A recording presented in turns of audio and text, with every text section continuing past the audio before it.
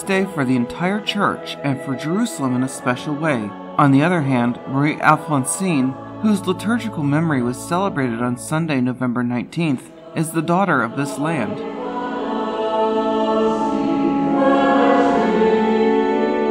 Numerous devotees of the Palestinian saint, who was canonized in 2015 by Pope Francis, participated in a Mass that took place in the Church of the Holy Rosary in the Holy City, and that was presided by the Apostolic Administrator of the Latin Patriarchate of Jerusalem, Monsignor Pier Battista Pizzaballa. Among them was Father Nirwan, who 10 years ago was born a second time thanks to her intercession.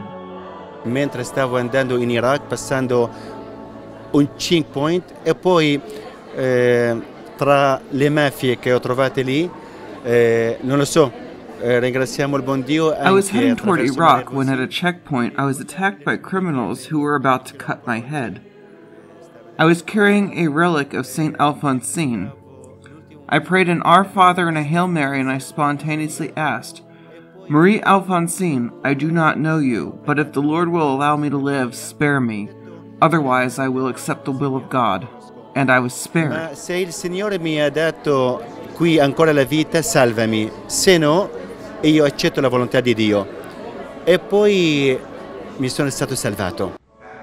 In the homily, the patriarchal vicar for Jerusalem and Palestine, Monsignor Giacinto Marcuzzo, spoke of humility and silence, virtues of Marie Alphonsine to whom the Virgin Mary appeared.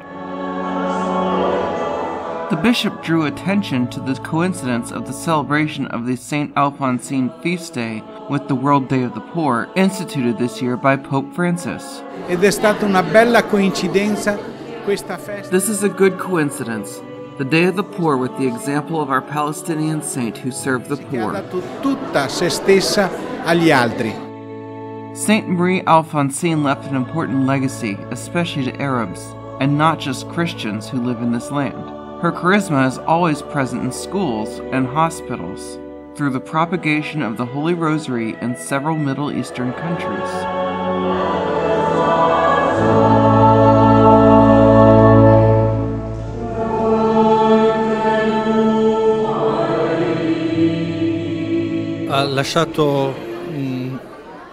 She left an important legacy. First, the love for this land. Marie Alphonsine chose to establish an Arabic-speaking institute for nuns, since Arabs had only a foreign clergy at that time. She was inspired by the love for this land and for this culture, and by the love for the Virgin Mary. You cannot love Jesus without simultaneously loving his mother. The prayer of the Rosary, the simple prayer, which is everyone's commitment, was her way, then and still today, to evangelize people. Per quei tempi, ma ancora oggi per evangelizzare la nostra gente.